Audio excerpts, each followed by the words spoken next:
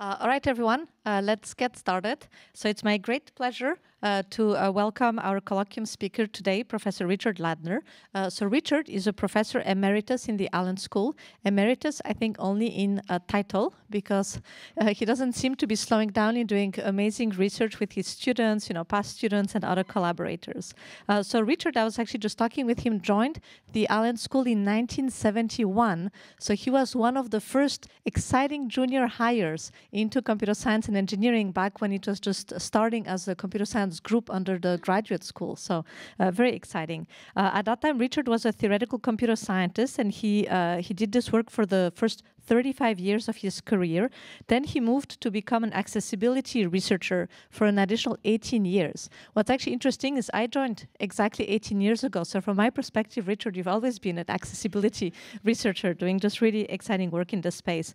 And Richard really put the Allen School on the map in terms of research in accessibility. And it's really amazing to me when I look at how strong we are today, building on all the great work that Richard started with all the different centers and initiatives around campus. So very, very exciting.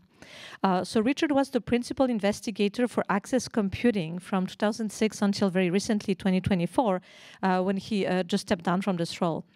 So AccessComputing is a really major initiative and alliance that aims to increase the participation of people with disabilities in computing fields by doing two things: direct interventions to support computing students with disabilities, and also by increasing the capacity of computing educators, employers, and organizations to include people with disabilities. And this is really important because when more citizens can participate, when everyone, all those different perspectives can participate, we all benefit from the result. So over time, Richard expanded AccessComputing to have truly national scope, with members including 70 CS departments, 25 organizational departments, and 17 industry partners. So this work resulted actually in Richard being called the conscience of the computer science community, which is a really cool title.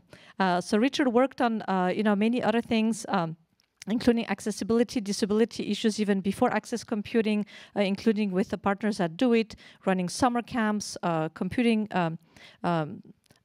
camps for students with disabilities, advising PhD students with disabilities, giving advice to many other at institutions across the country. And Richard has really been recognized for this work with many awards, including the 2020 National Science Board Public Service Award, the 2016 SIG Access Award for Outstanding Contributions to Computing and Accessibility, the 2014 SIG-Chi Social Impact Award, and the 2008 Computing Research Association A. Nico Haberman Award. So he's also a fellow of the ACM, IEEE, AAAS. So we're just so excited to have Richard with us today. And thank you so much for all those contributions over many years, and again for putting us on the map for this extremely important work. Thank you, Magda.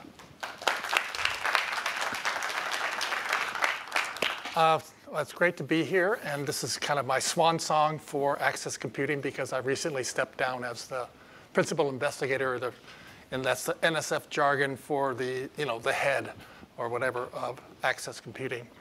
And I couldn't do this alone, of course. I had many people that supported this and did a lot more than I have, accumulating all of them. But I'm kind of focus on some of the things I've done with AccessComputing. So I have this talk is in like 4 parts. The first part is just what is AccessComputing, because you heard a little bit from Magda, but I want to go a little more depth into that. Then what is the impact of AccessComputing? And then what about the future of AccessComputing? I think it's in really good hands, by the way, with Maya Kakmak. And finally, just some acknowledgments to the people that really supported me through the process. So let me start. So what is AccessComputing? Well, this is one way to look at it. It's just a bunch of money from the National Science Foundation, 5 grants over, 18 years. And they overlap because you kind of have a little money left from one grant, but then the next one comes in and you have, so the years kind of overlap. And it all adds up to about $15.55 million over 18 years. So it was a significant amount of money from NSF, a big investment. Now, AccessComputing isn't the only Broadening Participation and Computing Alliance. There are, I think, 11 other ones now. In the early days, there were probably about 8 alliances, and Access Computing is one of the survivors, one of 3 or 4 of the original Broadening Participation and Computing Alliances. And Magda mentioned these goals of Access Computing. The first is to increase the participation of people with disabilities in computing careers. And the second is to serve as a catalyst and national resource to help make educational and career opportunities in computing fields more welcoming and accessible for people with disabilities. So that's a sort of institutional change. By the way, I do have these pictures. Oops. Oh, I was going the wrong direction. OK. I'm getting used to this little bugger. So we have a bunch of strategies that we use, high-level strategies. One is individual engagement with disabled students, faculty around the nation, and organizations around the nation, particularly organizations that deal with people in some way or another, because within any group, there are going to be people with disabilities. Organizational capacity development was talked about earlier. So that's with computing departments, computing organizations, and industry. Curriculum development, trying to change the curriculum of computer science to be more accessible in its own right, and also to teach about accessibility, because that's needed in industry, and there are a number of other reasons for teaching accessibility. We also talk about universal design for learning. And then alliance impact and sustainability. Even after funding, we want something left, which will be all the resources that we have. And then develop new leaders. And we've done all those things. The lead organizations are the first one. The first 3 are University of Washington, the Paul G. Allen School, the Information School, and the Do It Center. And the Do It Center is a center that's been around since about 1994 or 93, and it's supporting basically students with disabilities. And it's kind of a lot of the similar goals to Access Computing, but it's it's beyond computing. And then we have Tufts, UC Irvine, and Gallaudet. Gallaudet is the only full-scale university for deaf people. The interpreter can't hear me.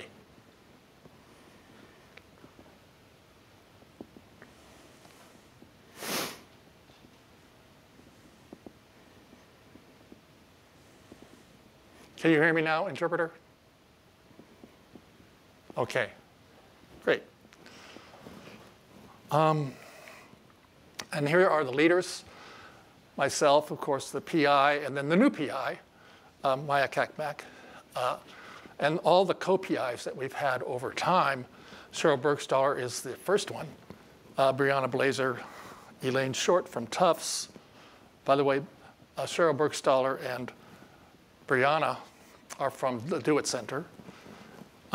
Stacy Branham from UC Irvine. Amy Coe from the iSchool. Raja Kushal-Nagar from Gallaudet. And Jake Roebuck from the iSchool.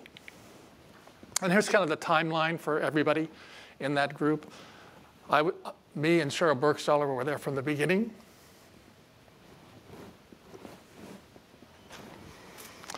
And then Brianna joined us in about 2011.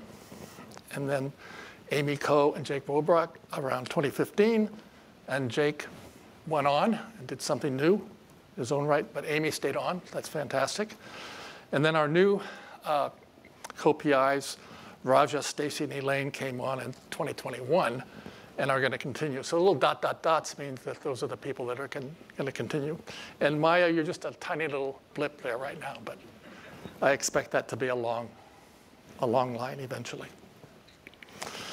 And of course, we've had additional funders like the Bill and Melinda Gates Foundation, the Johnson Scholarship Foundation, Google, GitHub, Microsoft, Infosys Foundation USA, and Fencer Institute. And most of these have been funding very specific things and not just general funding. So some of the projects I'm going to talk about coming up. So I had to go back before access computing. I don't know if I mentioned at the very beginning, but I need to sort of set the stage for how access computing came into being. And my sister here is in the audience, so she knows a lot of stories. And she's in this picture of my family from 1946. She's the baby. And my older sister, who right now has dementia, is in memory care. My twin brother, who died 11 years ago, he had schizophrenia. And my sister, who is crazy good, really good person. And that's me in the front when I had black hair.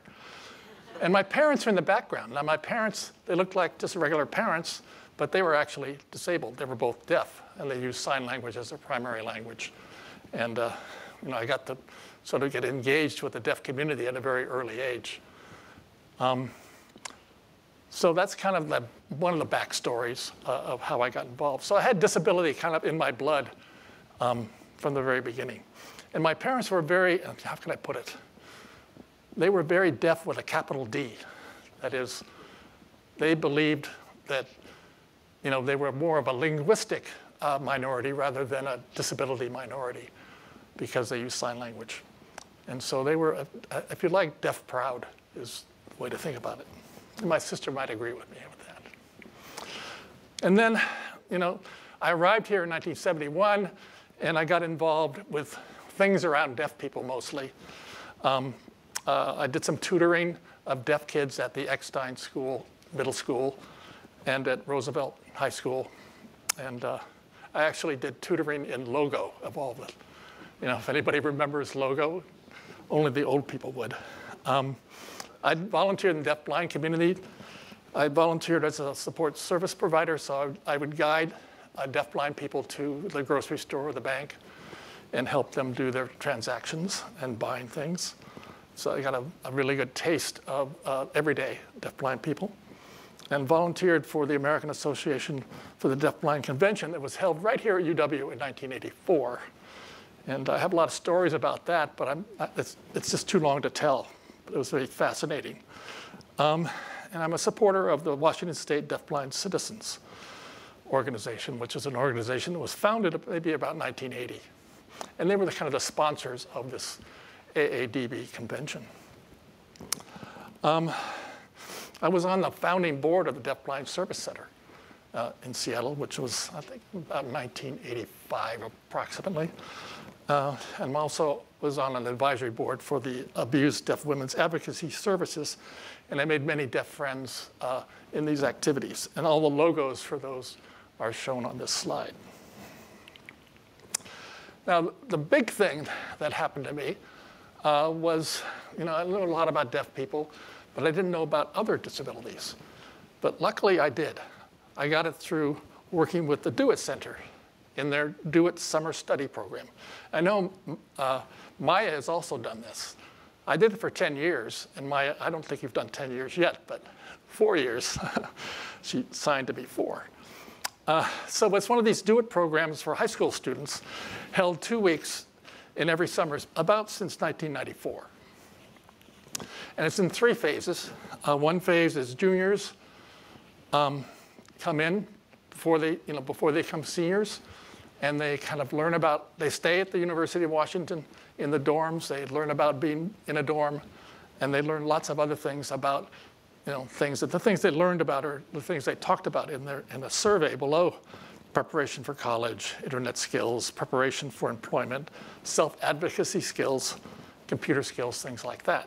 So just getting ready for college, this transition. And then the second year, they came back for a second year, and they did a project. And that's where I got involved, in the phase 2. And then the third year were interns. And so the big group was the first phase. A smaller group was the second one. And then the third one was even smaller.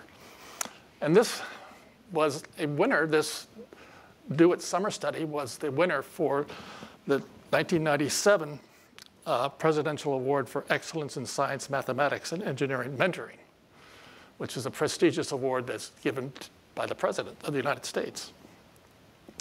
So that, this was a very important thing. Well, I got involved in this with something called the Game of Life and Image Processing Workshop that I started, I think, in 1996 and completed about 1995 before AccessComputing started. And over that time, I worked with 48 students, all with all kinds of disabilities. And because I got to learn about these other disabilities and their needs and their wants and desires, that it broadened my scope of not just deaf and deafblind, but everybody who has a disability. And I'm still learning, by the way. It's not something that I just learned and it's gone. I'm still learning. And it was a 15-hour week. It was 15 hours for 1 week. And they all did a project in this Game of Life platform that was developed by Jim Fix, a former graduate student of mine, who's now a professor at Reed College in Portland, Oregon. And then after Jim left, Tammy Vandergrift took over and assisted me with this as well. And so I had some great help from graduate students, and actually a lot of other students as well, as I'll explain in a moment. And so in all the work I've done, I've always included students because actually they do the hard work, and I can just direct. No, it's not quite true, but that's kind of the idea. So here's a picture of the Game of Life platform. And if anybody knows about the Game of Life, it's just a little funny game. It's invented by this guy, Conway.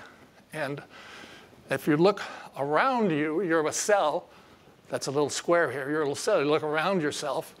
And if there are the right number of people alive around you, you become alive. If there's too many or too few around you, you die. And that's the code that's shown here. And all the Game of Life workshop did was just modify this code to do other things or play the game. And this particular game, this particular setup for the Game of Life is called the glider gun. And it produces these little things that go up to the right there and down. And it does that forever if it's on an infinite grid. But since this thing has wraparound, it comes around and kills itself. So it's very techy. But here's some of the ideas for projects that students did, those 48 students. On the upper left would be kind of like something for tactile graphics, that you could convert a map into something tactile, but you have to have kind of a simple design. And that's the center of campus, the UW campus. The next one on the right there is kind of a game that was invented by one of the students. One of those dots, the green dot, is the predator, and the other dot is the prey. The prey moves randomly, and the predator has to find it. So the game player is playing the red dot, but not the yellow dot. And of course, there are barriers and things like that you can't go through. And then on the far right is something, it's a conversion of a grayscale image to a black and white image using what's called dithering, and it's a little algorithm that you have to implement. All these things can be implemented in the Game of Life. And there's a line drawing of me. So it's edge detection algorithm, which you can also do on the Game of Life. And then the one in the center there in the bottom is kind of just a design, just an artistic design that somebody accidentally made. So these are kind of examples. And I think we had about 15 or 20 different things. This is just a subset of those. And here's a picture of the workshop. On the left there is a student working, a Do-It student or Do-It summer study student working with one of the volunteers that worked with me, one of the students. And I wish I could remember his name. I think he was an undergraduate. So every one of my Do-It students would have an assistant who would work with them. They would never touch the computer, but they would help them problem solve. And I kind of learned that technique in the first year when I had to do everything myself. And I couldn't handle this, too many people to work with. And on the right, of course, I would work with students as well. So on the right, I'm working with a student there. And those are kind of memorable computers there, but they were pretty powerful. So that was the lab in Sieg Hall. And they always sent me a thank you card. So this was 1999, and these are the 5 students I worked with in 1999. They put little notes on there. Hey, Rich, it was fun. Hope that we meet again sometime in the future to share experiences together. Signed, and I can't read a signature. So the kid on the bottom right has cerebral palsy, so his writing isn't quite perfect, but that's OK. So 2005, that was kind of the end of my work with the Do It summer study. But you can see the effect it had on me. The effect was I went way beyond deaf people and deaf-blind people to all disabilities. Well, not quite all, but to many other disabilities. But 2005 was a pivotal year. So what happened then? So there's kind of a little story here. 2005 was the beginning of the NSF SISE, that's Computer and Information Science and Engineering program at NSF. Broadening Participation in Computing program started. And of course, I didn't know anything about it, except that I did talk to Peter Freeman. I happened to be in Washington, D.C., and I think he introduced me to Jan Cooney that day, sometime around in 2005. Why was I in Washington, D.C.? I can't remember. But anyway, the solicitation for this new program came out, but I didn't see it. Cheryl Bergstaller saw it. She's the director of the Do It Center at University of Washington. And of course, she knew me, and I'm in CSE. This is computing. So who did she call? Me. Said, hey, would you be interested in writing a grant with me to this new program? And it didn't take me long to say yes. I mean, I thought about it for 5 minutes. I didn't tell my wife. I probably should have. That got me into it. So we wrote a proposal, and it made it. So it was the first one on that list. It started in 2006. So that's kind of the story. And this Jan Cooney person is here at the University of Washington. She's right here in the audience. And she is, I don't know what your title is exactly, but you're some director of some kind of diversity thing at University of Washington. So I've known her a long time. So now I'll get to the impact of access computing. And I want to say ahead of time that this is my perspective, but I've been talking with Maya and Brianna Blazer, who are here in the audience, the leaders, current leaders of access computing, about the next proposal. I'm just sort of advising them. And so they're going to have a site visit in 3 or 4 weeks for the next proposal. I'm not involved in that, but they are. And they were talking about this impact. And I think they're going to borrow some of my slides. So we'll see. But again, this is my perspective. And Brianna and other people that were on the project might think of other things that were important to them. So I did have some kind of guiding principles for the way I thought about access computing. One was disability is everywhere. It's not like siloed. It's everywhere. Every other disability cuts across all other demographics. There's black people who are disabled, Hispanic people, women are disabled, men are disabled, non-binary disabled, on and on. And so disability has to be part of, it can't be siloed. It's part of these other intersectional minorities. Disability data is inconsistent and not very common. And so we kind of worked on that as an important thing, is to let's find out what's actually happening. And I'll talk a lot more about data later. Accessibility is not often taught. So it's just not part of the college experience in most universities and colleges. But that's changing slowly, and hopefully from access computing. And compliance is not enough. Universities, they want to comply with the law. And if that's the attitude of the university, I wouldn't say it's a welcoming place, because compliance is really not enough. You want to be welcoming. You want to have, at a place where people with disabilities or disabled people can thrive.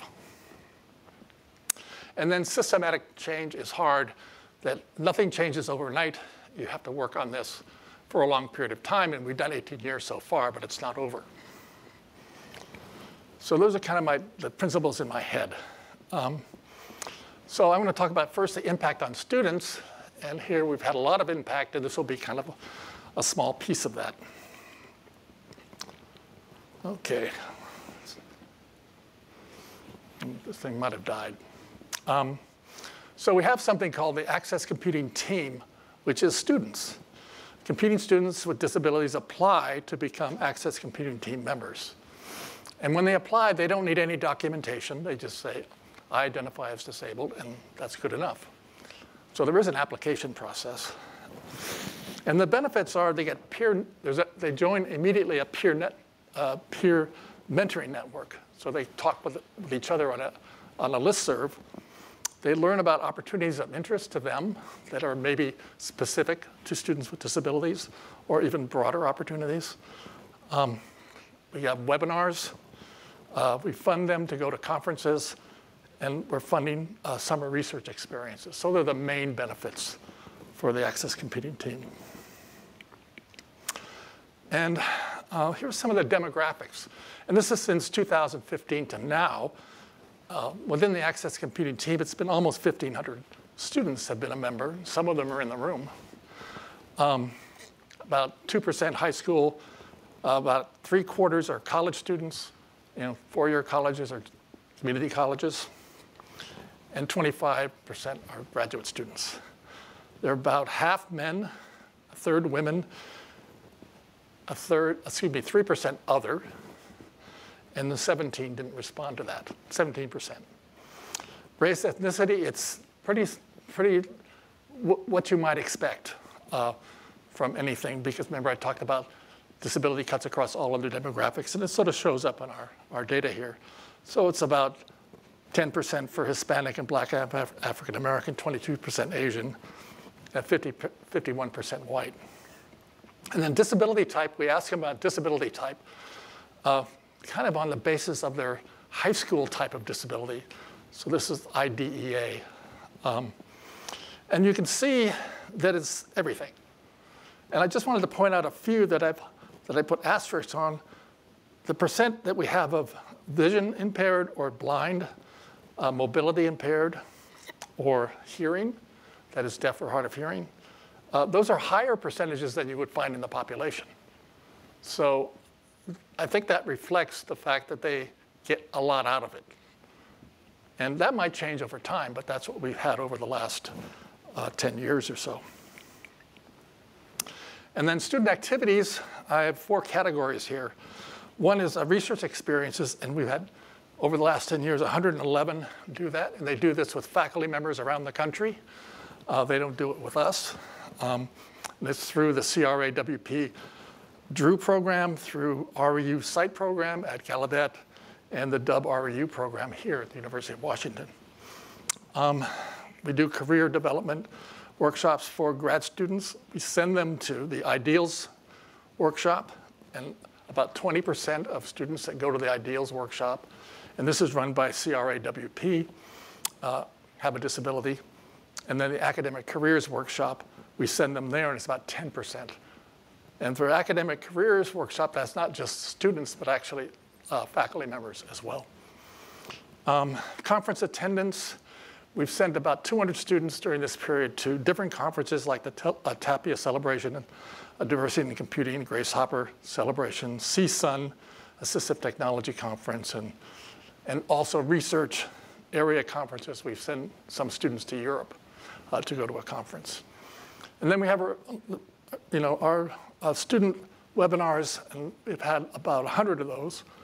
So that's like applying to grad school, disability disclosure, and other topics that students are interested in, students with disabilities. So, and then we've run our own workshops as well. So we had this Summer Academy. I'm going to talk about it in more depth. For 7 years, we did that. We had the Saturday Computing Experience for deaf and hard of hearing that ran for 3 years. A workshop for emerging deaf and hard of hearing scientists at Gallaudet in 2012. National Federation of the Blind, USLAM, we did that for 2 years. Empowering blind students in science and engineering workshop in 2014. And the Our CS plus Access Computing, UW plus Access Computing workshop we had here in this new building. It was just a brand new building in 2018. And then during the pandemic, We had another one with the Create Center here at the University of Washington. So these are workshops that we ran ourselves for the most part. The one at Gallaudet, we worked cooperatively with the people at Gallaudet. So I want to talk specifically about the Summer Academy because this is kind of it was a big part of my life for 7 years. It's not a little program. It's a 9-week program in the summer. All the students took a computing class, intro computing, or sometimes we sent them to community college to the Python course over there, which was a lot more accessible than our intro course. They did it for credit. They did an animation project with students of Barbara Moniz, and that was they used professional animation tools to do that. We brought in deaf role models from around the country, faculty members and other professionals who are deaf in the computing field. And they gave lectures and stayed around for a couple of days to talk with the students in individual consultations. And we visited local companies, Microsoft, Google, Adobe, and so on. They really loved going to Valve because it's a game company. He didn't like it. We also went to Microsoft Xbox game place where they actually got to do some practice. I'm not supposed to tell you they did that, but we signed an NDA to go there. And then during those 7 years, we had 81 students go through the program. Actually, 83 came to the program. 2 had to leave for one reason or another. And among the 81, 60 were men and 21 were women. They were all races and ethnicities from 27 different states. 60 for high school students and 21 were college students. So it was weighted toward high school students. The youngest student we had was, I think, 16, and was a sophomore in high school. And I just remember her because she really went on. She went to the University of Minnesota, got her degree there, and did some interning at NASA. And now she still works for NASA. And she's kind of an amazing young woman. And the outcomes are, I know of, 35 that got bachelor's degrees, 11 got master's degrees, 5 got PhDs, and 1 got an MD. So they're a doctor. And so they came from all over the country. So in this picture, the homes of these people are the little upside down teardrops. And then the schools, the colleges, the 21 that went to colleges are the little houses there, the schoolhouses. So it was not just a little local program, but a national program. And here's a picture of 2012 group. You can see the ethnicities in there, the number of women and men, which is kind of what we had. And then I wanted to point out Rob Roth, who was the director of the Summer Academy. He worked closely with me to make this a really good program. And he's still around and lives in Seattle. I see him quite often. And he's a deaf guy. Oh, this was a reunion. There was a conference in Rochester, and we went over and got some of our former students together and just had a kind of a group hug at RIT in 2014. And I remember the names of maybe half of these people, but I can't remember them all. I know one in this picture works at Google, the one next to Raja on the far left. Oh, I had to highlight the sort of the PhDs, and they're really fascinating, and the MD. So there's 6 of them. Lauren Farovich, who was in our first class, he went and got a PhD in some biological field, and he started his own institute on Global Deaf Research Institute. And then these other years, Zhenji Chen got a PhD at MIT. He's now at Boston College. Daniel Seda got a PhD at UC Berkeley. And he's in robotics, I see. Maya say, oh, I know that guy. He's now at USC as an assistant professor. Matthew Seda, his brother, younger brother, was in the same year. He got his PhD at RIT and is now a postdoc at Gallaudet. Deborah Diepenbrock got her MD at University of Kansas, is now at the University of Minnesota. and she does pediatrics. And then Abraham Glasser, who got his PhD at RIT, is now a professor, assistant professor. I think this is his first year. So, it's kind of like, I'm really proud of these people. Now, I can't say my summer program was the one thing that got them going, but I think it helped. Okay, so that's the students. I didn't talk about all the impacts, but that's the ones that came to my mind. Now, the impact on competing departments, organizations, and industry. And I'll have some stories here as well. So we have partnerships, and they're a key part of Access Computing. So these partners, they join Access Computing partners, and they agree with our goals. And they promise to do something about advancing those goals. And we don't make them do certain things. We want them to do what they want to do. And so people do different things. Some people do introduce a course on accessibility or include accessibility in a course. Others do other things. One of them has their own neurodiversity program, and so on. And so here's our 71 Access Computing academic partners. And they're all over the country, I think at about 30 states. For these 71 Access Computing academic partners, there's representatives for each of these. So there might be multiple representatives for certain colleges and universities. And about 25 of these 107 have themselves a disability. So they're not all faculty, but most of them are faculty. Some of them are staff members. So it's kind of neat to see this growth. I was thinking back in 2015, we only had 21. We only had 21 academic partners, and now we have 71. So we have 25 organizational partners. And I broke them into 4 groups. The BPC Alliances, those are alliances like Access Computing, but have other groups they work with. The K through 12, the people that work on K through 12, 3 of those. And by the way, some of the alliances work on K through 12 as well.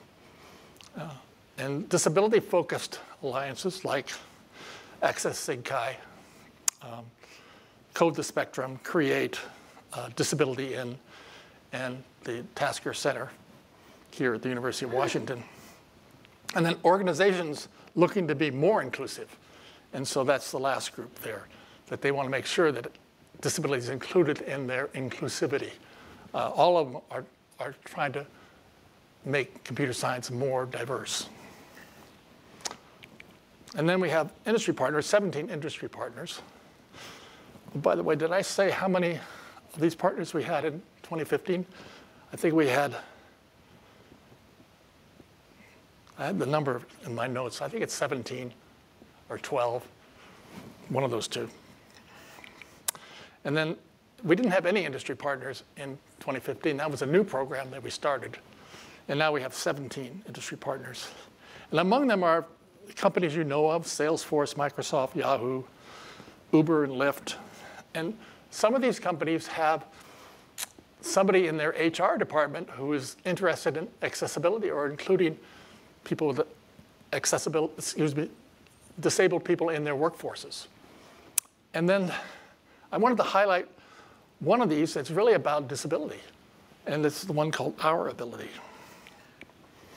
So I want to say a little bit, before I do that, I want to say a little bit more about things beyond the partners, what we do beyond the partners. So we have communities of practice, and they're just a mailing list that want to keep up with what we're doing and get the announcements that we send out about opportunities and things like that.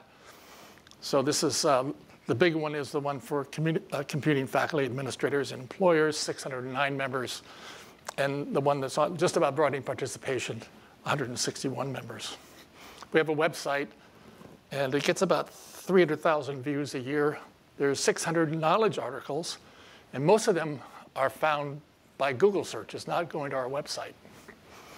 And so we try to keep those knowledge articles up to date. We've written articles for CRA Computing News, the NC WIT Rethink magazine, and we have a bunch of publications at conferences like at places like CACM, Communications of the ACM, Interactions of Respect, and SIGC conferences. And then we have sessions at lots of different conferences where people that are interested in disability come, disability and accessibility. And we give out money, so up to $5,000 for a mini grant. And we've given out 101 of those since 2015. So we're generous. And then I want to talk about partner impacts, because I feel like what we've done in Access Computing is generate this community of partners of various kinds, and they do things. So we don't, we might give them some money in a mini grant, or we'll pat them on the back, but we got them going, and that's kind of the amplifier effect of Access Computing. So one of them is teaching accessibility impact. And this is a new book that just came out. It's a web-based book. It was led by Alana Olafson, Amy Coe, and myself, although I did the least amount of work, I think, for it. I wrote 2 chapters. I guess I did some work. And it covers 14 CS courses and how you can include accessibility and disability in those courses. We had 21 different authors for these 14 chapters. And 15 of them were already partners. So our partners are doing things. And they volunteered to do it. They weren't paid for this. They volunteered to do this. So teaching accessibility impacts, we had 2 workshops that we ran in 2021 and 2023 on teaching accessibility. The one in 2021, which was during the pandemic. We had 60 attendees. About half were in person and half were online. And then we did it again in 2023, and we had 40 attendees. And that was all in person. I think it was. And then our partners had their own, just this last 60 conference. So they just did it on their own, which is great. And then we worked on curriculum standards. And so we have an article on teaching accessibility as a curricular practice in the new ACM IEEE CS AAAI curriculum 2023, which is the new advised curriculum for computer science in the nation. Actually, it's in the world, because ACM is a worldwide organization. And then ABET, which is the accreditation board for computing, it's getting close. It's still in the proposal stage, and it hasn't happened yet, but we hope that it will in the next couple of years. But they're interested, more than interested. They actually helped put together a proposal that was not accepted. But someday it will be. And then disability data impacts. How have we helped with data collection? And I think our big win was the Talby survey. And everybody here who's in computer science heard about the Talby survey, which is the survey of computer science departments that are members of CRA, the Computing Research Association. So it's maybe 170 or 180 departments. So in 2021, at our urging, which I started in 2006, urging them to do it, but they didn't for all that time. And finally, they did it. And I think they felt sorry for me. I don't know. But they finally did it, and we had to pack them on the back. And we helped develop the survey. What were the right questions to ask? And the right question to ask was institutional data, not, you wouldn't ask if anybody has a disability. We just wanted to know how many students received or were part of disability accommodations at their university. And so we'll just count that. Now, there is a national number, which is 8%. 8% of all college students are registered with disability services at their college. And so what do they find for the PhDs, master's, and bachelor students? Well, for PhD, it's 1.1% are registered. Master's, 1.5, and bachelor's, 4.1. And this is not all the institutions yet, but it's a good start. 56 did bachelor's and 82 did PhDs, and master's 71. So we hope that all people will do this. Some people think you can't do it. But every university has to report this data to the government anyway. So they should tell everybody. It should be public. So, and then our organizational partners who collect data about disability didn't do it before, now do it. And CRAWP, the Tapia Conference, the LEAP Alliance, ARC Network, the ACE Alliance, the STARS Computing Core Alliance, and RESPECT Conference. So these are all broadening participation in computing efforts in computer science. And they all collect data kind of using the guidelines that we gave them. And so it's kind of moving in the right direction. And why do we even need the data? Well, we want to know if there's progress. And the only way you know there's progress is if you have the data. And so the CRA data, hopefully in 10 years, we'll know kind of the trends, what's happening. I wanted to talk about this one partner, industry partner, Our Ability, which is kind of one of our newer partners. I think he's been on board maybe a year and a half or so. And I've talked to them. So it's a site for disabled job seekers. So you're disabled and you want to look for a job, you can go to Our Ability. The founder is this guy, John Robinson, who is disabled himself. He's a really interesting guy. And they use artificial intelligence to match job seekers with jobs. That sounds familiar. You know, this is like high tech. And so it's done in the humane way, though. It's not done to block out people. It's trying to find the right match for disabled people. By the way, a lot of industries want disabled employees because they're such great employees.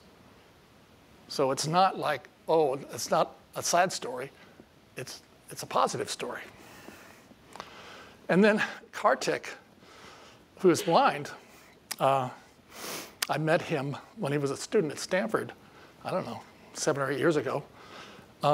He's the technology and product manager. So he's the guy that's making the AI for this program. So he's a former Stanford student, and he was an Access Computing team member, and he's still a Microsoft employee. So this guy's kind of amazing. So it's so good to see, you know, one of our Access Computing team members, he was a team member when he was at Stanford, is now part of this company that's helping people with disabilities get jobs. And these are jobs that from companies who want those kind of employees. Now, there's a lot of things that are kind of access computing connected. I'm not going to say there's nothing causal here necessarily, but they are things that are going on that, not that we're responsible, they're not our impacts, but they are kind of like, I don't want to call them spin-offs. They're kind of like amplification effect, that we're helping them, they help us. It's kind of symbiotic. So Stacy Branham, who's one of our co-PIs, is at University of California, Irvine. She's become an accessibility and disability leader at UC Irvine. She knows the president, the vice president, the deans. You know, somehow she just moved up the chain and has become kind of a leader there. And it's kind of amazing to see. Elaine Short is an accessibility and disability leader in the human-robot interaction community, and I think Maya can attest to that. And so she's just made that her mission, is to get this robot interaction group more savvy about disability because they aren't very savvy about it yet. And Raja Kushalagar has kind of become a national leader in undergraduate research for deaf and hard of hearing students. So, you know, it's like he's really moved far. Of course, there are 3 of our co-PIs, and they all have disabilities themselves. So it's like, that's the new leaders. They have disability, they lead. Then there's Access CS for All, which I started with Andy Stefik several years ago for K through 12 education. And so that's going on. And it's kind of a spin-off from that, this thing called CS Access, which is a working group in the Computer Science Teachers Association, CSTA. And so they've modeled themselves a little bit after Access CS for All, which came out of Access Computing. So it's kind of like 2 levels of, it's a granddaughter of a grandchild of Access Computing. And then there's Access SIG-Chi. And it was kind of cool. They call it Access SIG-Chi. They kind of stole that access thing and put it in front, which is like, we approve of that. You know, that's, I'm so happy they did that. And we've worked together, and one of the leaders is right here, Jen Menkoff of Access SIG-Chi. And they're really active in making the SIG-Chi, which is the human-computer interaction community, more savvy and better with people with disabilities in terms of accessibility and everything else. So now I get to the future. OK. There's still underrepresentation of disabled people in computing at all levels. So I'm just going to show you some data. So this is pre-K through 12 disability data. So this is only in the United States. 15% of students in this group are under IDEA, which means they're identified as having a disability, and they have an IEP or individualized education program. 3% are under Section 504, and most of them are disabled. So that's 18%, which is 1 out of 5 approximately. So that's a lot. So they're coming upstream. They're coming to the colleges and universities. Students who took computer science course in high school, this is from the State of Computer Science report in 2023, 10% were under IDEA. So there's a gap there between 10% and 15%. And 3% under Section 504. And there's no gap. So that's kind of encouraging. And so it's 13% total.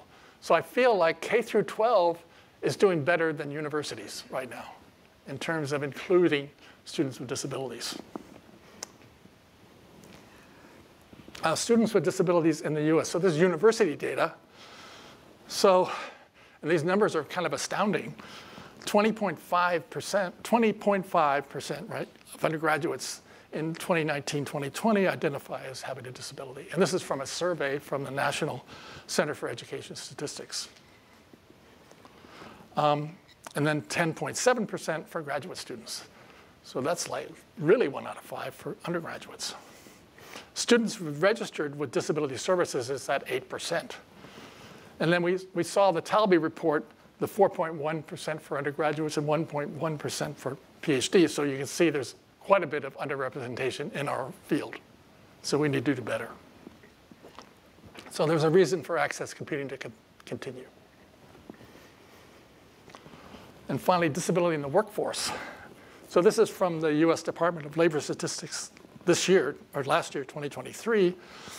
So this is the workforce. This isn't like old people like me. This is people that are between 16 and 65. So about 4.7% of that workforce is disabled. Now that means there's a lot in this group because there's a lot more disabled people are unemployed, don't have a job. So this is the actual people working. And 2.4% of the computing workforce is disabled. So there's a big gap there. So that needs to be filled. And then the Stack Overflow survey, they don't seem to do this anymore, but in 2022, they had about 73,000 respondents. 3.6% have a disability, which you identify as a disability: vision, hearing, typing, standing and walking, sort of the categories that measure disability in the US Census.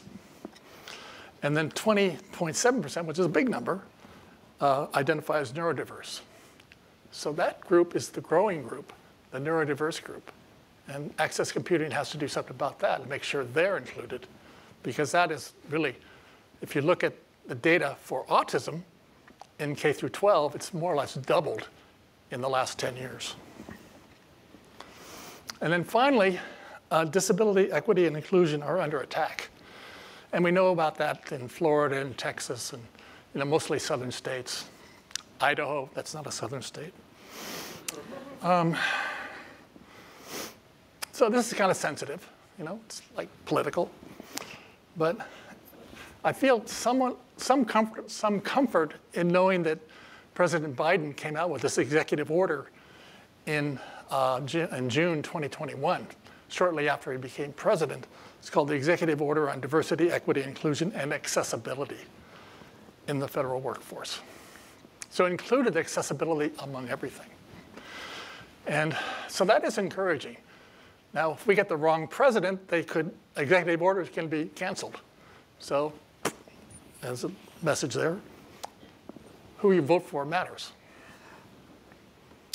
So at least President Biden and his administration care about disability and include that, just like the BPC program include disability in its work with all these minoritized groups.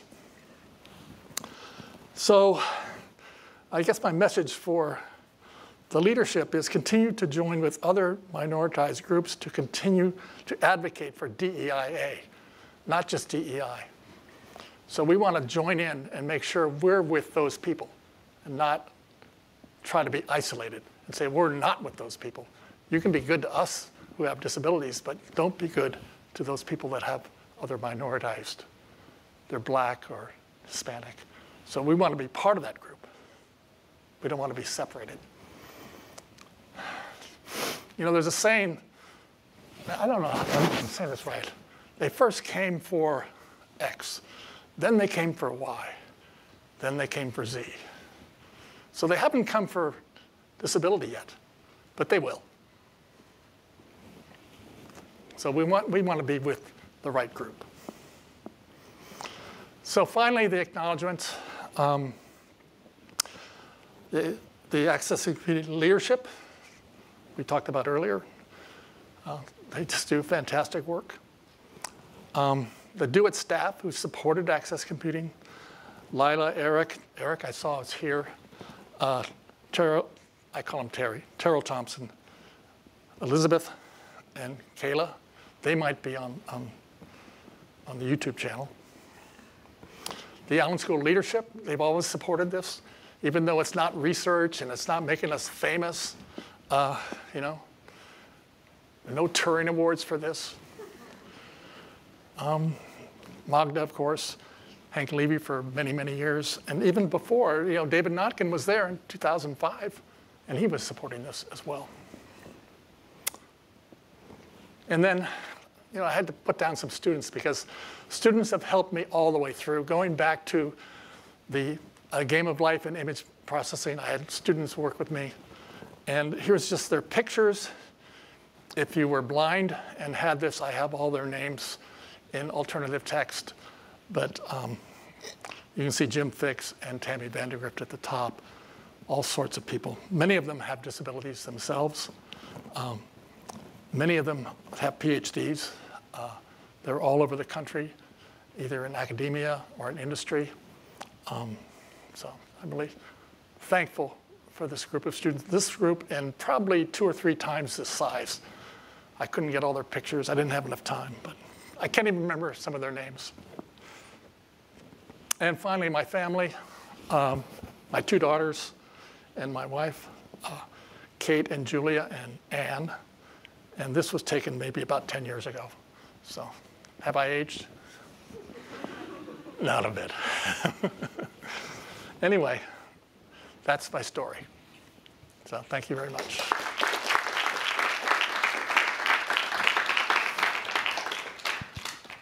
Thank you very much. So we're at time, but let's take maybe 1 or 2 questions.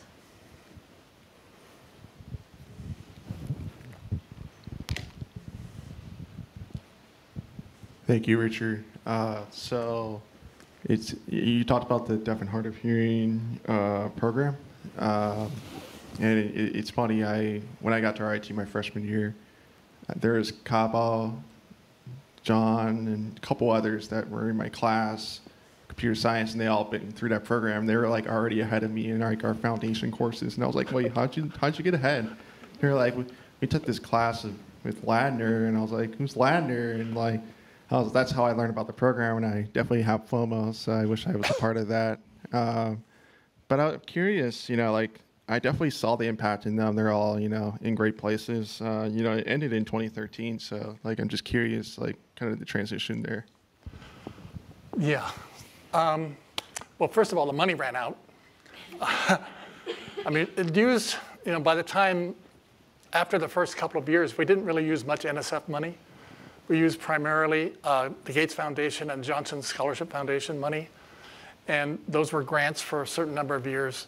And it was just like that took away my whole summer, right? 9 weeks. And I really enjoyed it, but there's time to move on, and that was kind of the transition. Now, several people have come to me and want to get it back going again.